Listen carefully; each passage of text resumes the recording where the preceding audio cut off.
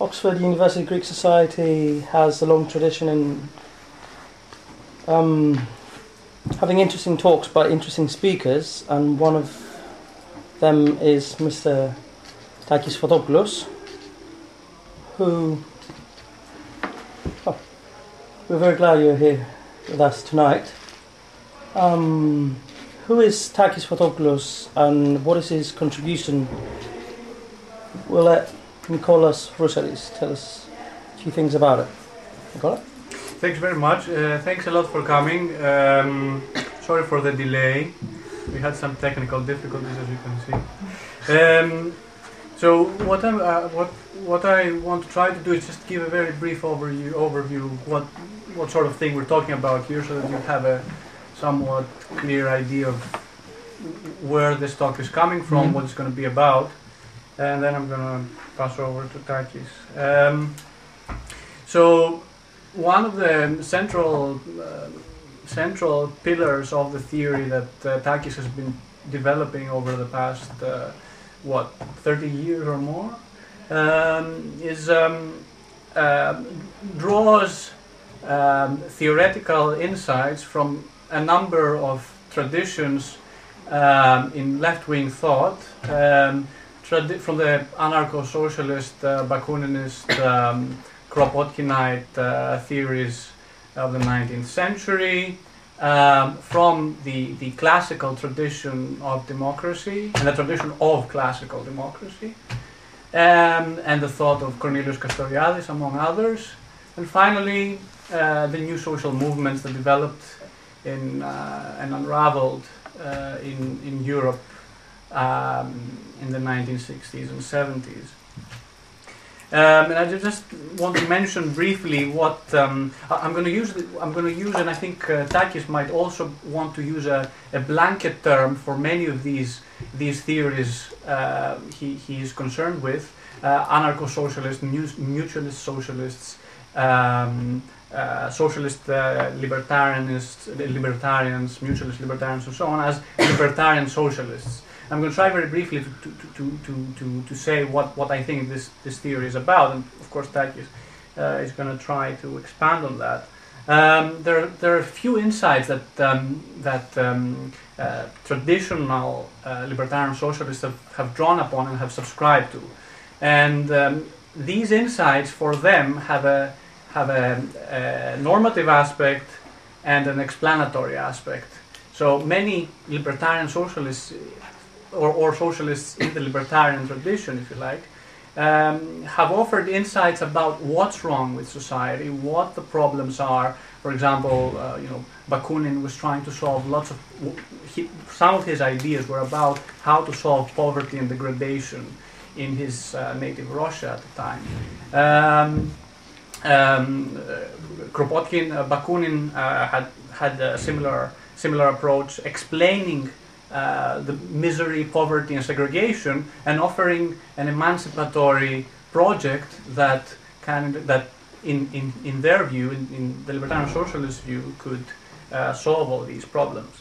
So the libertarian socialists, all these people share some core insights, and Takis is going to expand on them. Some of these core insights have to do first with their commitment, allegiance, and deep belief in a form of egalitarianism, an egalitarianism that includes all people and which attempts to give everyone equal access to the means of production. That's the first insight. Second insight is their anti-authoritarianism. Libertarians of all strands despise hierarchy and authority, and they're very suspicious of it. Third aspect of these theories that these theories share in common is their voluntarism. They believe that people should engage in relations with one another and as part of their political community on the basis of voluntary, unregulated, unforced agreement and exchange.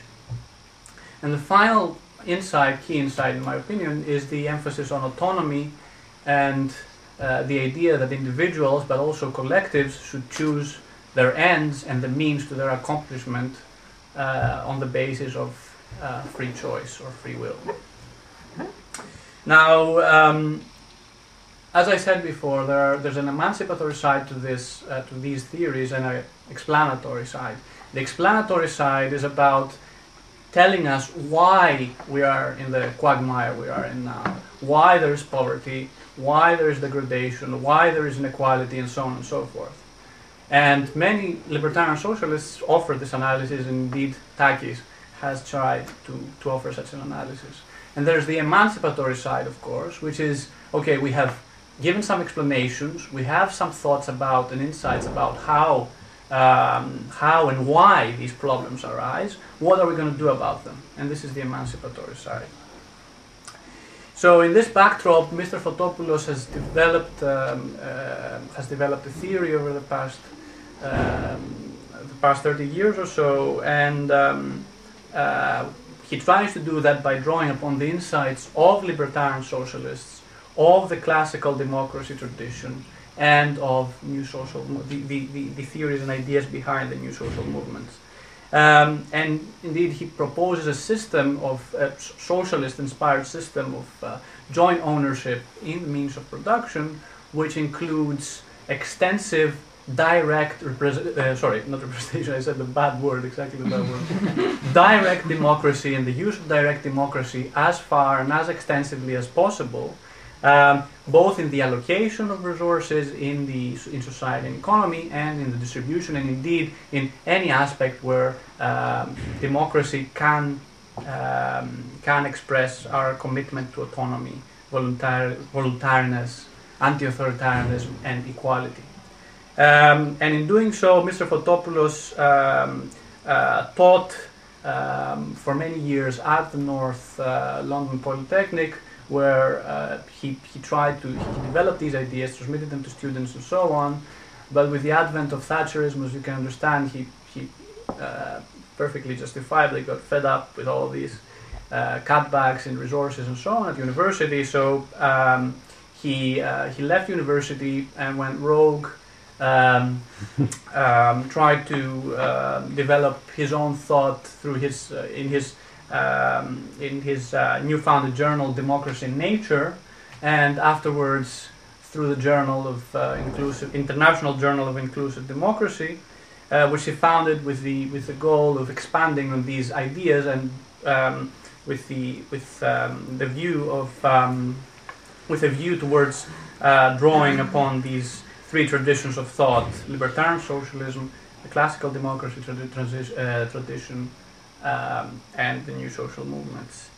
And since then, since the 1970s, he has written a number of books, translated in a dozen languages, and he's also a columnist for the Greek newspaper Eleftherotypia, where he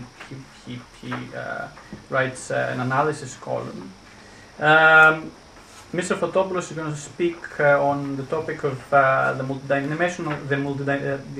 recent complex multidimensional crisis and inclusive democracy. Okay, thank you very much, Nicola. I'd like to thank first the organizers of this meeting tonight. Gave me the opportunity to meet you, and thank you also, Nicola, for your introduction. The only thing I would like to add on what you said is that the basic difference between the two wings of socialism, the socialist movement, had to do with the role of the state. That is, that was the main reason why the first international split between Marxists on the one hand and libertarians on the other. And the reason was the role of the state. That is, that's why usually the Marxist wing was called the statist wing, because they thought that the role of the state was essential during the transitional period in this view, and were in fact in a sense prophetic, because they foresaw the development of statist socialism in terms of what happened later on in the Soviet Union. That is, they predicted, in other words, that statist socialism is going to end up as a kind of authoritarian socialism. So, as Nicholas correctly pointed out, the project of inclusive democracy that I support, and I try to develop these years, is in fact a synthesis of the traditions that developed in the last 120 or 100 or 200 years mainly. The traditions first of the libertarian wing of socialism, and then of the democratic tradition and the autonomous tradition, where in the post-war period you can mention Hannah Arendt and of course Castoriadis and so on. And then the radical movements within the new social movements, the radical currents rather within the new social movements, the feminist movement, the green movement, the identity movements and so on.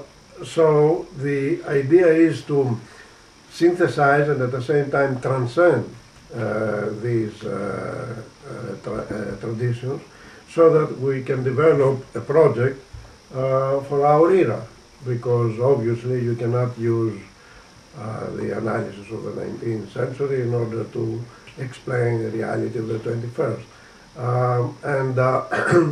This is an area where a lot of work has to be done, and we try to do some work in pages of, from the pages of democracy, other venues.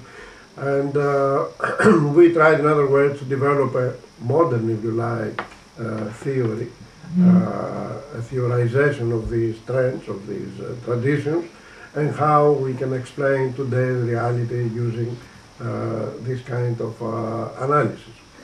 So what I'm going to do very briefly, of course, because the time we have available is short tonight, is to try to see how we can explain the present crisis, which is not only economic crisis, as we are going to see, although today the economic crisis is from page news, and then how we can see the causes of this crisis, how they are related very much to what we can do in order to create or remake, if you like, society along the demands of these traditions, to which we can, as I said before, we can try to transcend them and create a different sort of analysis. So, we're talking first about a crisis. What crisis and what are the causes of this crisis? I would think that the present crisis is a multidimensional crisis. It's not just economic. It's not just even ecological, although the ecological crisis, of course, is again front page news in the last particularly 2 years. It's also, as we're going to see, a crisis in politics, a crisis in, at a social level, a social crisis, and at the same time is a cultural and ideological crisis. So it's a crisis which extends to various spaces, and that's why we may call it a multidimensional crisis. Furthermore, this crisis is a universal crisis, and it is a universal crisis in a double sense. It is universal in the sense that it is globalized. You see today how the economic crisis is a global crisis, or how it developed as a very quickly from the financial crisis in the United States, how it developed very quickly into a global crisis. And today we are facing a very serious recession, if not depression. So first, it is a global crisis. It's a universal crisis in the geographical sense. And the same applies, of course, to the ecological crisis, because of the nature of the ecological problem itself. And as we shall see, we can describe various indications that the crisis is also global in the sense of the other dimensions of the crisis I mentioned, the social crisis, the cultural crisis, and so on. Then it is universal in another sense. It is universal in the sense that from the point of view of its scope, it extends not just to the content of these dimensions, that is what we mean by economic crisis, social crisis, and so on. But it extends also to the values. In other words, it extends from the institutions to the values.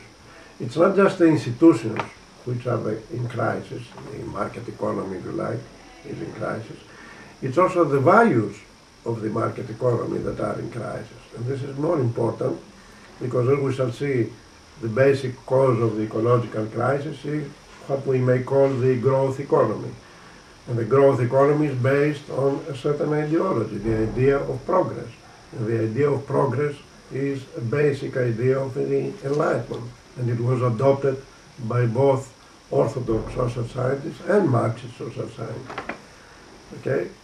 So we shall see that today it's not just some basic institutions that are in crisis, but also the values behind these institutions.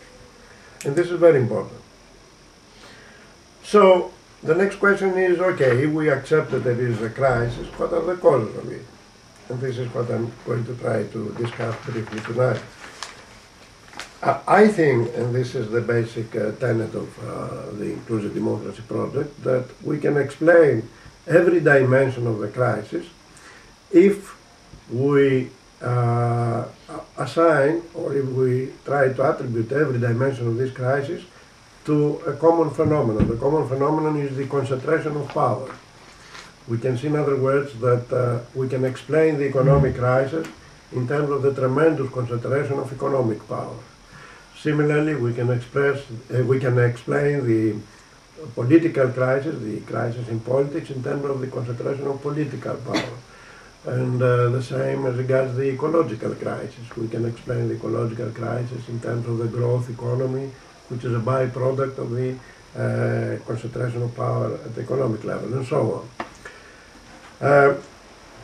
Now, if we agree that the concentration of power at all levels could explain this multidimensional crisis, the next question is how this concentration of power has taken place. And the answer is that we have to go back to the main institutions of modernity. The main institutions of modernity were, of course, first the institutionalization of the system of market economy. Markets, local markets existed always, but a system of market economy, a system, in other words, of self-regulating markets, is a new phenomenon. It's a phenomenon that emerged 200 years ago. So first, the setting up of the system of the market economy, and second, the parallel setting at the political level, the parallel establishment at the political level of what has been called representative democracy. In fact, up to the end of 18th century or so, when people were talking about democracy, they meant direct democracy. They meant, in other words, a kind of democracy or similar kind of democracy than the kind of democracy that developed in classical Athens, and then we can see the same tradition developing in various cities in the Middle Ages, and so on. So it was in fact an American invention, this idea of representative democracy, where the founding fathers of the American Constitution created a constitution that required representation, not because the United States, even at that time, was a big state, but on the contrary, they created such a big state, despite the fact that there were trends below in order to have self-government. You know, perhaps you may have heard about the East England, the New England local democracies, which have been created by people who have migrated to the United States 300 years ago or so, and they were organizing, they ran the local societies on the basis of direct democracy. So there were such trends, and these trends were bypassed by the founding fathers to create a kind of representative democracy. And Hamilton, one of the founding fathers, was frank about it. He said that people who have certain economic power and who know better, those people should govern rather than everybody else. deliberately tried, in other words, to exclude direct form of democracy. And this, of course, was a very significant development, because the market economy, the system of the market economy, is based on, as you know, on the individual producer, the individual consumer, and this kind of economic organization very much is complemented by a representative democracy rather than by direct democracy, where it is the collective that takes the decisions, the collective, the assembly, in other words, or the local assembly, or whatever. So if we examine the dynamics of these two main institutions of modernity, the market economy and the representative democracy, we can explain the present concentration of power. In other words, let's take the economic level. The market economy that was established in the 18th century was more or less a laissez-faire kind of economy. Laissez-faire in the sense that there were independent producers and consumers who were determining prices and so on. That is what has been called in economics neoclassical economics, more or less describe fairly this sort of situation. That's why in the periodization of history that I tried in the book Towards an Inclusive Democracy, I distinguish between three main phases of modernity. What I call the liberal phase. The liberal phase was between 1830 to 1875 or something, when a deliberate attempt was made to create a kind of liberal economy with, in other words, relaxation of social controls as much as possible on markets, even an attempt to internationalize the economy. The first globalization, if you like to call it like this, started at that time. The first attempt was at that time. Then this phase was followed, after some intermediate phase of protectionism and so on, by the statist phase. That was a phase which began, of course, in the extreme with the Soviet experiment, where the state took over everything. There was no market, the central planning replaced the market mechanism and so on. And then it was continued, paradoxically enough, by the National Socialist regime in Germany. In fact, the first Keynesian policies were implemented by Hitler. And then by the fascist regime in Italy. So the first statist regimes that we can mention in history, which tried to implement policies where the state intervened directly in the economic affairs, were, apart from the Soviet Union, were the fascist regimes in Germany and Italy. After the Second World War, however, when the Axis was defeated, the Western democracies introduced various degrees of stating. We had in Britain the first welfare state in 1945.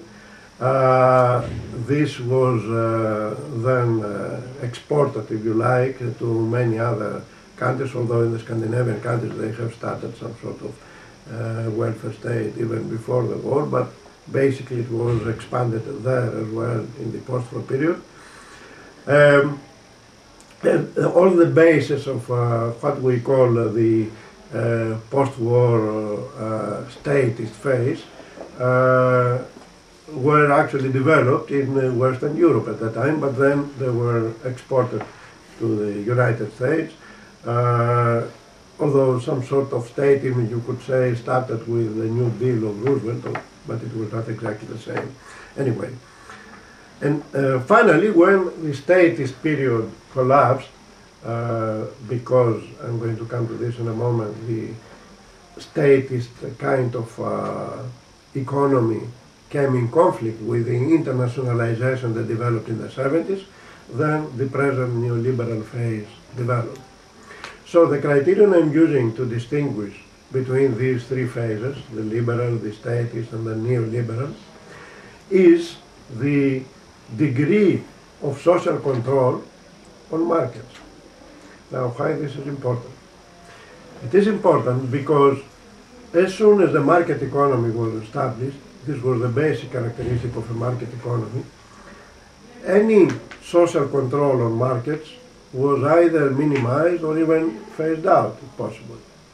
In other words, for endogenous reasons that I can explain to you, the local markets, which were socially controlled, were replaced by this system of self-control markets, where the economic elites which control the means of production and therefore indirectly were controlling also the market economy, had to secure the commodification of the means of production and particularly labor. In other words, unless an employer, factory owner, say in the 19th century, could secure a smooth and regular flow of labor, then he could not secure, he could not guarantee the fulfillment of his or her orders. In other words, labor had to become a commodity, although of course a fictitious commodity, it was not a real commodity, but it had to be as free as possible, as flexible, if you like, as possible, for the better functioning, for the most efficient functioning of the market economy. So in this first liberal phase, we have the first attempt to marketize the economy in the sense of lifting all controls on social markets, or as many as possible. So that's why various laws against trade unions, etc., were introduced in the 1830s and the 1840s.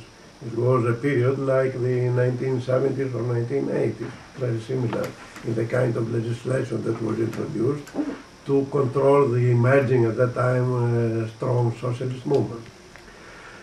Then the backlash to this kind of marketization came later on in Germany with Bismarck and because of the strong socialist movement there, and later on followed in Britain and elsewhere, where first there were some protectionist policies to protect local industries against competition, and then they ended up with the statism, as I mentioned before, of Germany, Italy, and so on, and finally in West Europe, where the state now was intervening directly in the economy.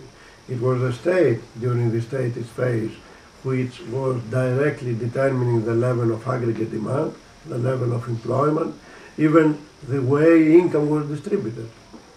So this was a period of maximum social controls on markets, okay, which of course is antithetical to the kind of market economy we had before in the liberal phase. But this kind of statism was feasible, was possible, only to the extent that we were talking about nation states. In other words, only to the extent that the economies were closed. Why? Because as soon as you start opening markets, then that means that competition becomes much fiercer than before. That means that producers have to offer the best advantages, economic advantages, to people who wanted to invest, both domestic investors and foreign investors. So as soon as the market economy started opening up, and it started opening up informally first, that is, there were, of course, the GATT rounds introduced by the post-war international monetary system, the Bretton Woods system, and there were, in other words, trends within the system to open up. But still, the capital markets were very much controlled. There were exchange controls, strict exchange controls. Labor markets were controlled. So, although trade was expanding, still the institutional framework was still one that could be characterized as closed, as one fit for a closed economy rather than an open economy. Now, this creates a fundamental contradiction, because the informal opening of the economies and the expansion of foreign trade in the 60s and the 70s created a new institution, which is the basic institution of today's globalization, the multinational corporation or transnational corporation. The transnational or multinational corporation was a phenomenon of the late 60s, 70s. At that time, we had a vast expansion of these sort of corporations, which were very different from the kind of corporation that existed before, which were aiming to the local market, basically to the domestic market, and production was taking place in the local economy and so on. Now, for the first time, we have a kind of corporation which produces and distributes its products, or rather spreads its production and distribution all over the world. That means that multinational corporations pressed a lot in the late 70s particularly to open up markets, especially they were objecting exchange controls, restrictions on capital markets and so on, which were making the transfer of capital from one country to another difficult. So they created a kind of informal opening of capital markets through the euro-dollar market, which later became euro-yen, euro whatever. The idea was, in other words, to bypass the controls that the American government, which had very strict controls at that time, very strict capital controls. To bypass all these controls, they created informal markets all over the place, where they did not have to follow the obligations that the American Treasury was imposing on them. So that's how the informal opening up of markets happened. That means, therefore, that when Thatcher came here and took over the British government and the British political scene generally, we can say later on, and the same after a couple of years in the United States with Ronald Reagan. What they did was to institutionalize what was already happening. They institutionalized, in other words, the opening of markets and the creation of flexible conditions on every market. They institutionalized open capital market, and first they institutionalized the opening of commodity market. That is, they try to lift any control in the import and export of commodities, goods, and later on services as well. Then they open up the capital markets, and at the same time they tried and they succeeded in liberalizing the labor market. They did not open up the labor markets because obviously this was not in the interest of capitalists, because opening up of all markets would mean that every unemployed Indian or Chinese could move here. So they did not like this, but what they did was something which was much more significant, that they liberalized all those markets so that they created what they call flexible labor conditions, flexible labor relations, which meant that all protection of labor that has been introduced in the past, in terms of trade union legislation, in terms of employers not having the right to hire and fire whoever they liked or disliked and so on. All these rights were basically undermined and eventually even abolished. And this way they created a flexible labor power, which meant, of course, that the marketization process I referred to before became, in other words, the rule of the day. The marketization process was such so that it extended now to all kinds of markets, from the capital market to the labor market and later on to the financial markets. And this is the price we pay today. It was the deregulation of financial markets that created the present crisis, as we shall see in a moment.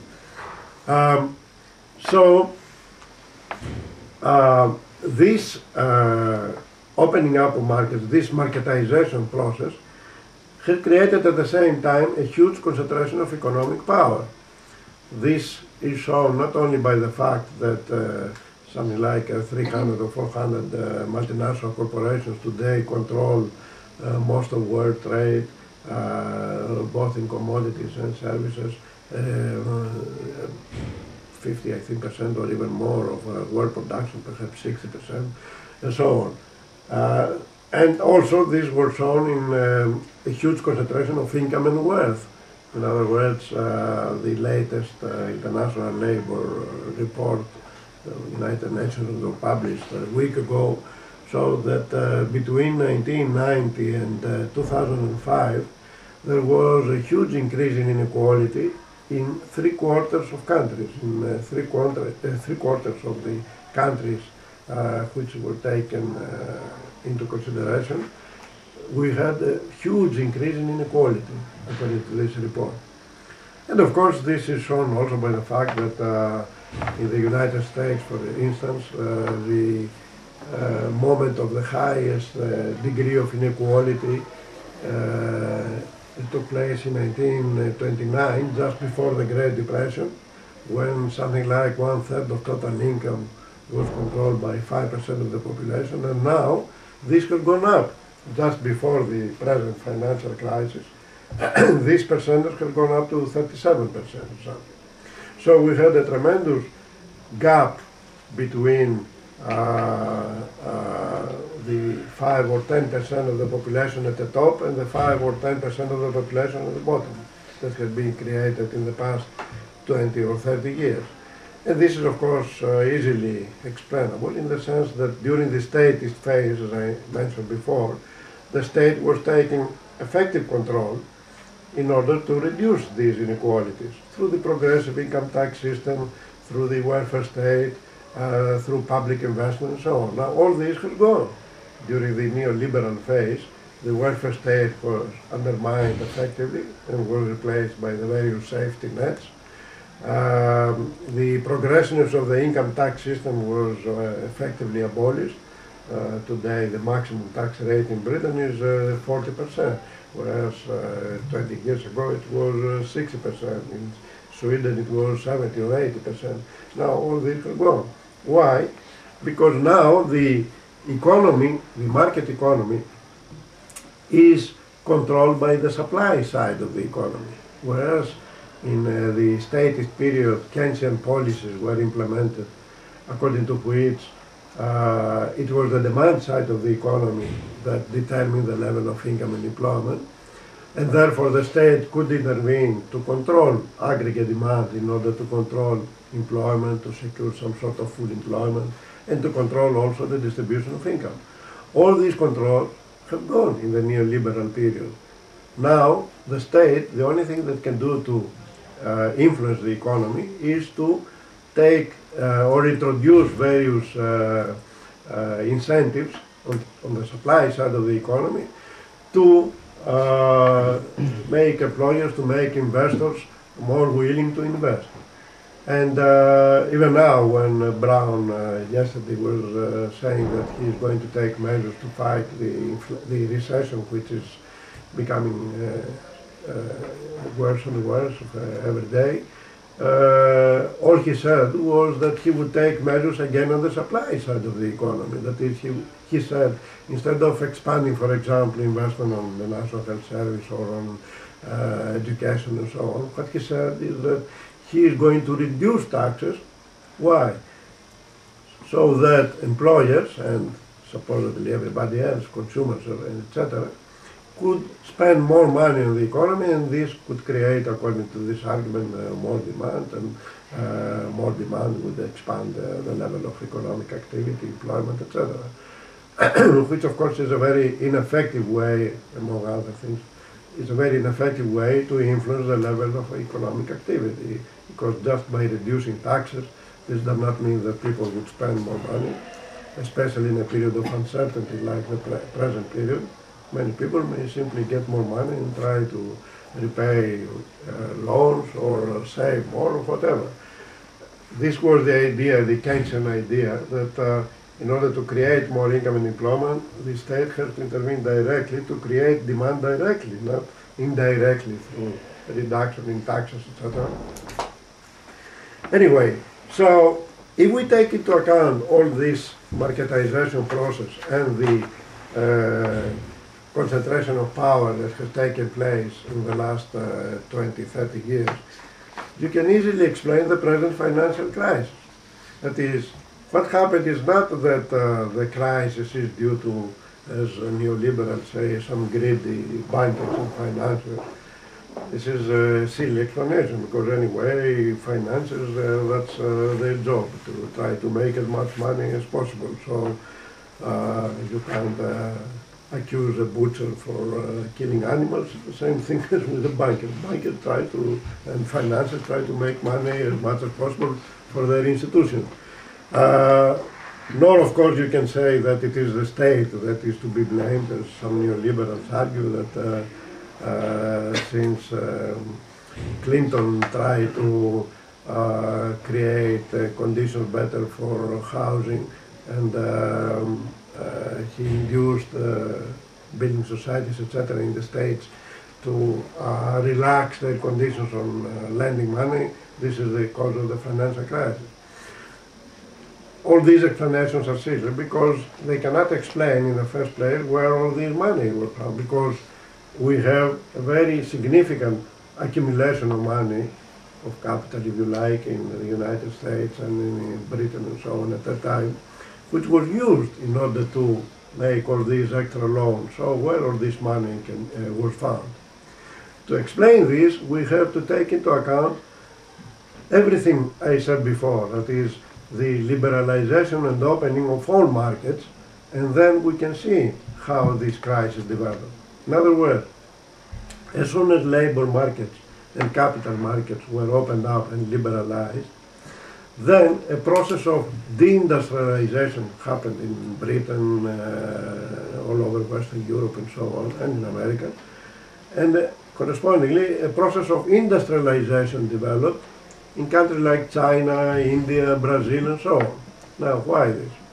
Because capital, in the search for better opportunities, obviously moved from countries like Britain or States, where wage rates were something like 30 times higher than in China, moved to countries like China, where markets have also been liberalized there after the collapse of the Maoist regime and its succession by the present leadership.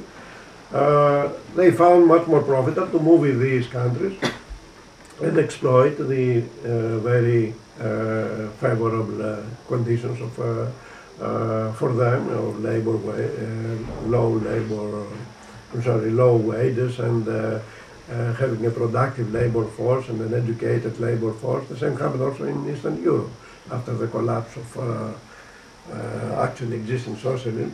Then capital could move to countries like Czechoslovakia or Hungary and so on, and find very good conditions in terms of low wages and also in terms of productivity, because these countries had a very developed kind of labor force in terms of training, etc. And therefore, a lot of industry has moved from countries like Britain to countries in the East, in Eastern Europe, in China, India, etc. That's why we had a very significant deindustrialization in the West and the opposite in the East. In other words, we had a new international division of labor when all this process of opening up and liberalizing markets developed in the 70s and 80s. Okay? Now, that meant that the countries like China, India, etc., which have seen a significant industrial development as soon as lots of multinational corporations moved there, developed very significant surpluses.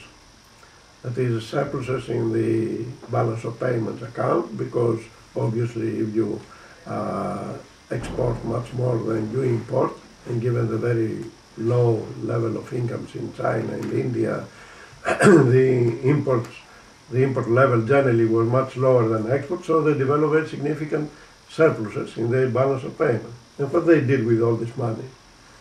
Their elites there, instead of spending up this money in order to develop their own production sector rather than relying on multinational corporations, or at least instead of spending all this money to develop welfare states which were miserable, both in China and in India in the last 20 years, they simply deposited this money in Western markets, that is, in the Western financial markets. So we have on the one hand the movement of industry to the east, and then we have a reverse flow of money now from the east to the west.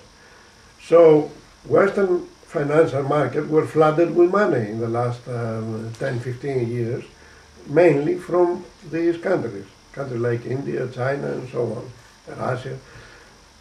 And financiers and bankers in the West, having so much liquidity, obviously they try to exploit the situation, in other words, to make as much money as possible out of this. And although initially these funds, which are called sovereign funds because they are controlled by the state, were used to buy bonds, treasury bonds in the States, and similarly bonds from state bonds in Britain. Later on, they began to experimenting and buy financial products which were much more risky. In other words, financiers in the States first found a clever way to spread the risk. What they did was, if you have a mortgage, say, with an American building society, instead of the building society lending the money to you and then waiting for you to repay your loan in 20, 30 years or whatever, if you repay it, they found clever ways in terms of what is called securitization. In other words, they made some special package where they split up the mortgage. Say if it is $200,000 mortgage, they split it up into 10, 20 parts, and then they made some special bonds which they were selling around, and bonds which actually were yielding higher interest rate than the normal bonds, the normal treasury bonds. So the Chinese, the Indians, etc., were very keen to buy these bonds, and they started buying them en masse. However, the financiers in the West, given the extra supply of money they had, the extra supply of liquidity they had, they started becoming, to undertake more and more risks, despite the fact that at the same time, as I said, try to spread the risk. So the result was that given that in the meantime financial markets were deregulated, as you remember, and banks and financial institutions did not even have to anymore to keep some reserve requirements. In the past, when a bank was, trying to lend somebody money, you had to keep a reserve requirement, as we said. In other words, say 10% of the total loan had to be in the form of reserves, cash or whatever. Now, with the relaxation of all these controls, that meant that they did not have to keep almost nothing, or a very small proportion of the total money available for lending. And the result was that they started lending people who more or less were not likely to repay their loans because they were low-income groups, etc. And the inevitable result was that repossessions started expanding in the States last year, in 2007. There was a mass of repossessions. And then at that time, financiers and bankers and so on discovered that a lot of their supposed assets were just paper money, were just nothing. That is, they had no real value. So in effect, what happened now is that many banks all over the world, but particularly in Britain and in the States, do not know exactly, because of this process of securitization I mentioned, do not know exactly how much of the money, the assets they're supposed to have are real assets and how much is nothing. So they started restricting their lending activities. And despite the trillions of dollars now that the government is pumping into the money market, still bankers are unwilling to lend money. They just started to lend money, and that's why we have this credit crunch. And everything then followed in a logical sequence. That is, this credit crunch created the conditions of lack of confidence. Then stock values in stock exchanges started declining rapidly. Then that meant that consumers started reducing the consumption, especially of goods that are not necessary, like cars, etc. And now we are in the middle of a recession that is getting worse and worse. So the present financial crisis, therefore, and the economic crisis in general, which can be explained again in terms of the high concentration of economic power, could well be explained, I think, in terms of this marketization process that, in other words, the dynamics, if you like, of the market economy that has led to the high concentration of economic power, measured in terms of income, wealth, etc., and could therefore give us an adequate explanation of why the concentration of power is a crucial factor as regards the economic level we discussed so far in explaining the economic crisis. The same can be done with the crisis in politics. That is why we have today such serious symptoms of a crisis in politics, like the fact that what is characterized as political apathy, that we don't have anymore the mass political parties we used to have in the 60s and the 70s, why representative democracy is so much in disrepute in Britain and elsewhere, why we have the mass abstention rates, if you exclude the Obama phenomenon, which is a different story. In the States, usually not more than 50% or even less of people were bothering to vote in the last 20, 30 years. And the same all over the world. In Greece, we don't have this problem because we have obligatory voting. That is, you have to vote by the law, and many people still are afraid, although usually now there are no sanctions if you don't vote. But anyway, the law is there.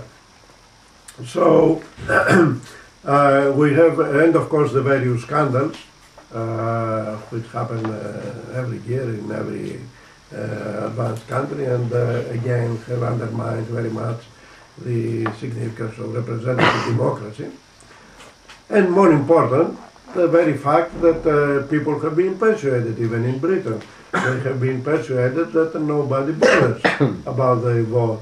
If you take into account that in 2003, 5 years ago, something like 2 million people took over the streets of London demanding that the war in Iraq do not start. And the next day Tony Blair came out and said the people say so, but I say it differently and I know better, and that's it.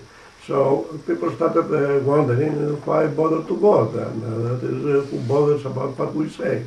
That is, all these are symptoms which explain why there is all this mass political apathy today. They represent, in other words, what I said at the beginning, the cynicism that developed among people because of the continuous concentration of power in political elites. Why? Because in the first phase of the liberal phase I mentioned before, it was the idea that the parliament, the representatives, the House of Representatives in the states would take decisions, and were effectively taking decisions. Then in the statist phase, we have something different. We have governments concentrating all power in their hands. It was not anymore parliaments, it was government and political parties, mass political parties, that were taking all decisions. And now in the neoliberal phase, we have an even higher degree of concentration of political power. Now it's not just governments that take decisions, now it just cliques around the president or the prime minister, usually of technocrats like think tanks, etc., which take all effective decisions, and then parties in parliament simply rubber stamp the decisions of these cliques.